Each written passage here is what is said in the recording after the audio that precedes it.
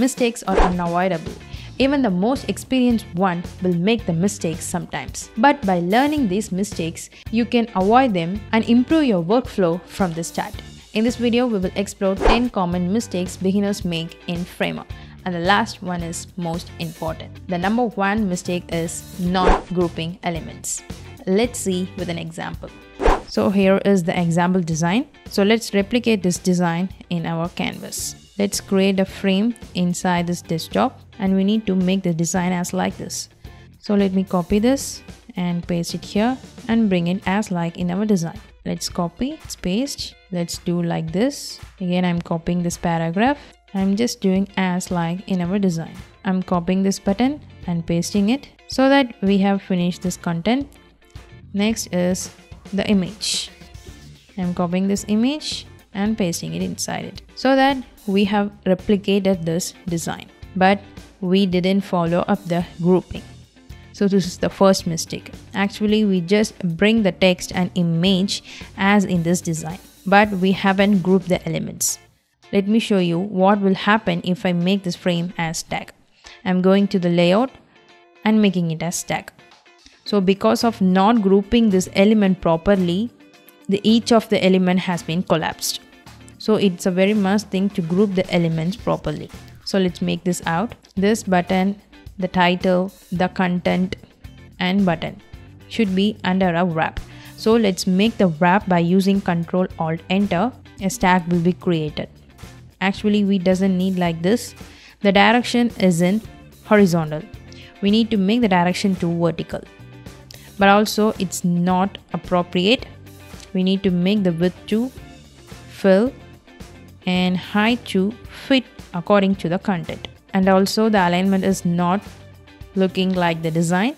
So let's make the alignment to the left so that we have created the wrap for this content. Next, we need to create a appropriate spacing at the left and right. So let's give the padding value to 30. Next, we need to give a gap between this content as in our design. So I'm selecting this wrap. So let's give the gap to 25 so that we made a gap as like in our design. So this is the mistake usually the beginners do. They will not group the elements. So because of not grouping the elements properly, the layout will be collapsed. So you have to make sure that all the elements have been grouped. Now the second mistake is not using the proper naming convention. We have created as in our design, but coming to the layers, we haven't named. At first, it may feel okay to leave it as like this without giving any names. But it's always a good practice to give the name for each of the frames. In future, you may get confused what is the purpose of this particular section. So it's always a good approach to name each of the frames. So let me give the name of this. This tag will be the hero section. The second tag will be, it is a content wrap. So let me make it as content wrap. This one will be tag and inside this tagline. Next is a title, a content. Next is the button and this is a text. Next is the photo. So this is how you need to give a naming for each of the frames. So in future, if you see this, you can able to understand this is the hero section and this is the content wrap and this is the photo. So it is always a good practice to give the name for each of the frame to avoid the confusion for you and for others too. And the third mistake is not using containers. You may feel the containers with max width or min width is not necessary. It will be okay, the background of the website for all of the section follows the same color. But in some of the case, if any of the section has a different color, then we need to make the containers. Let me show you. Here we have a white color. Let me duplicate this hero section again. Let me make the height of the desktop to fit content. It will feel okay.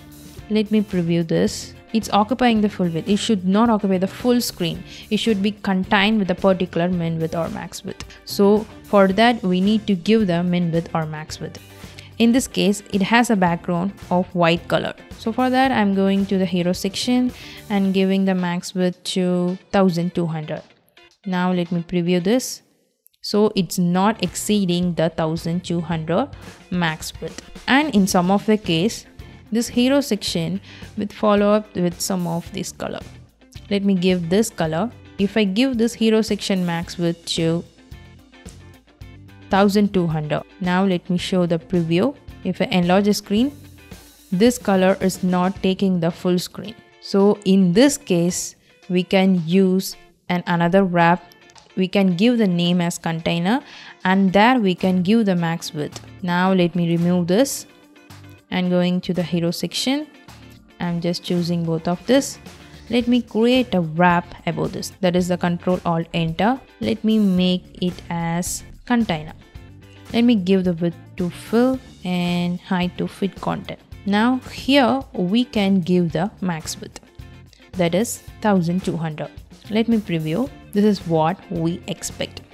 So it's always a very good approach to create the container wrap with a max width, even though it is not necessary to create the container, but it will give a very good finishing look. The number 4th mistake is not using the text styles and color styles. So now let me select this title.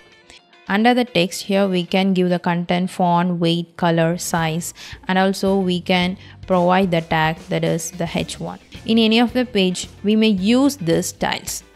So instead of copying this title and pasting in any of the pages, it's always a very good practice to create a text style for this. To create the text styles, I'm going to the text, I'm creating a styles. Under this you can find new styles. Here we have a plenty of option. From here we can choose heading 1, and in this heading 1 we can edit.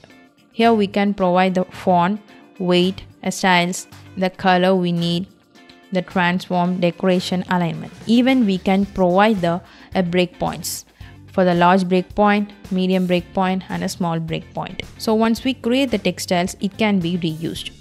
So some of the beginners will not create this text style. They will just simply copy and paste it in any of the pages. So it is always a very good practice to create the text style for each of the heading and also the paragraph. The next is the color styles. So let me go to this text style again. Here we have a color.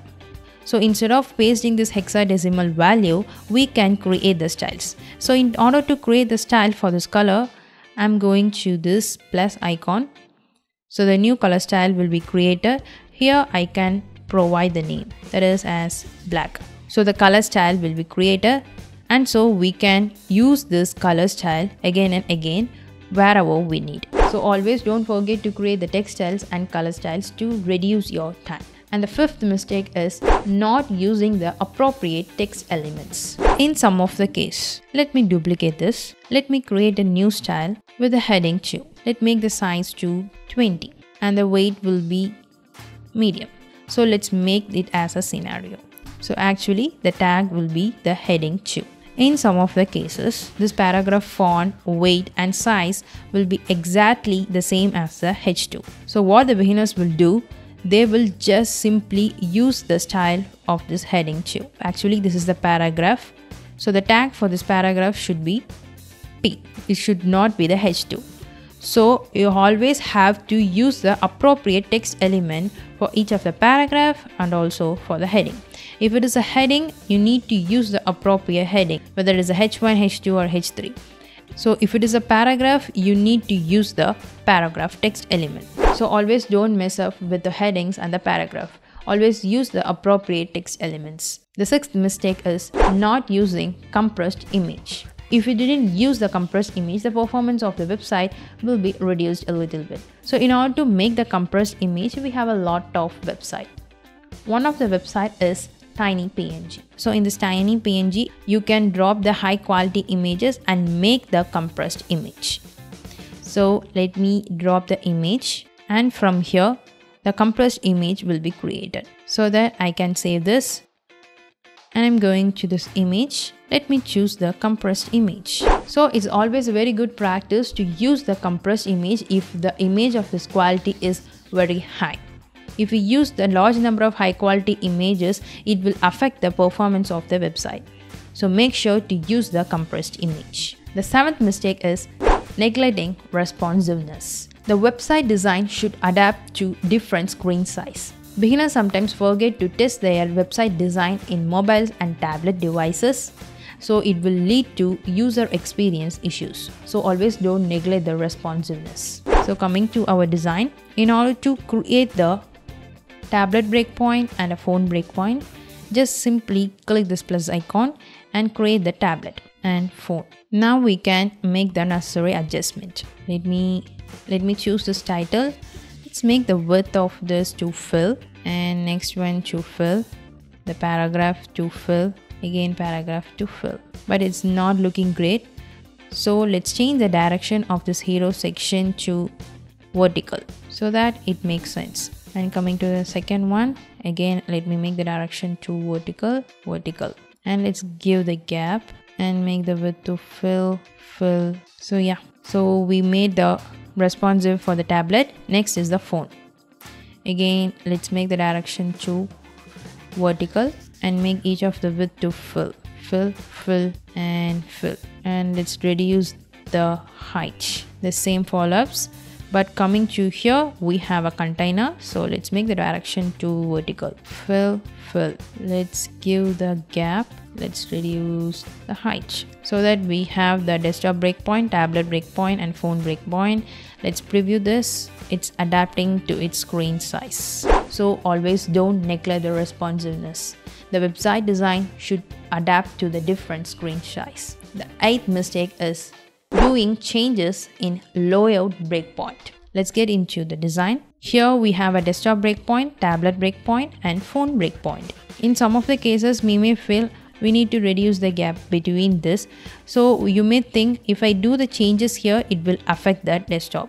Let me show you. If I make the changes, let me make the gap to 15. You may think it will change to the desktop, but it doesn't. The gap will be still 25. So always make sure to do the changes to the base breakpoint, that is a desktop breakpoint. Even if you have a highest breakpoint, that will not be the base breakpoint. Only if you do any of the changes in the base breakpoint, it will affect the other breakpoints.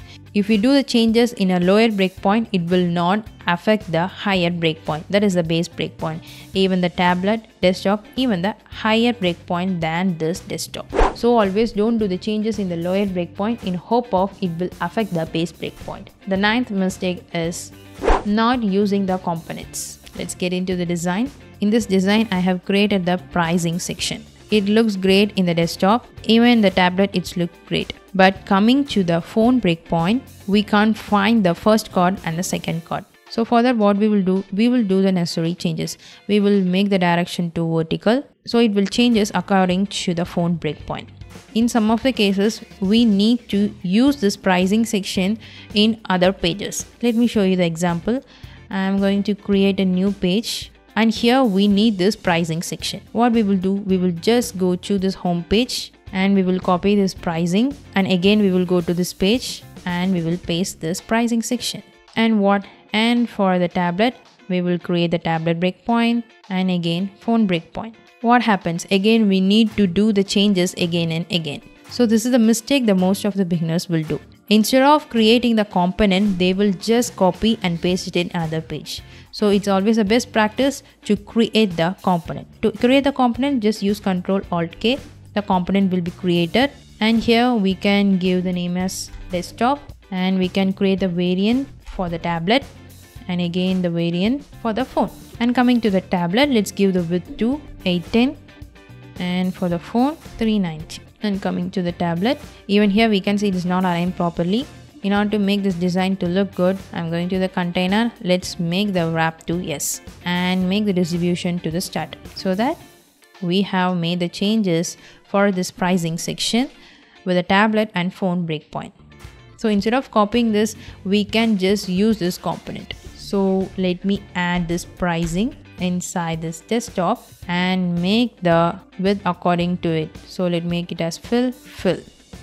The variant will be tablet, and for this the variant will be phone. So it is as simple as that. And also if you do any of the changes, let me make it as $15. So if you do the changes here, it will affect all other pages. But if you just simply copy this section from one page to another page, you need to do the changes again and again in all of the pages. So always keep in mind, don't copy the section from one page to another page. If you need to use the same section in other pages also, just make sure to use the component. So if you do the changes in the component, it will affect the all other pages. And the 10th mistake is giving up too early. Learning any new skills requires practice and effort. Beginners might encounter challenges and become discouraged very easily.